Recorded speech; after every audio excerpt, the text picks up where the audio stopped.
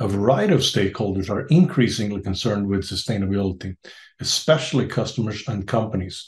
And these entities will often increase their sustainability actions if there is a performance and/or quality of life incentive to do so.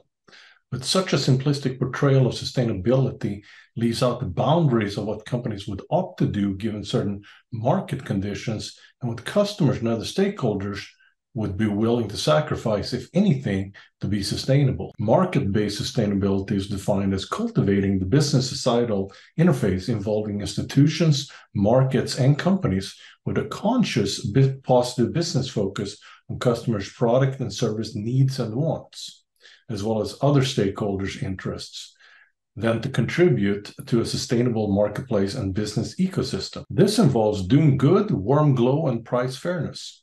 Doing good is often rooted in corporate social responsibility, and in that context, doing good refers to a company contributing to making a certain quality of life situation better for people.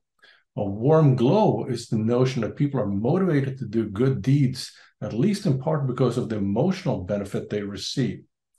And then price fairness is a customer's assessment and associated emotions of whether the difference or lack of difference between a seller's price and the price of a comparative other party is reasonable, acceptable, and justifiable. It is critically important for companies to understand the dynamics between doing good, warm glow, and price fairness. Otherwise, they will likely allocate cost estimates and price points to products and services that are too high for the undertaken sustainability actions, or impact estimates that are too low, or perhaps both, instead of achieving a maximum point of sustainability yield.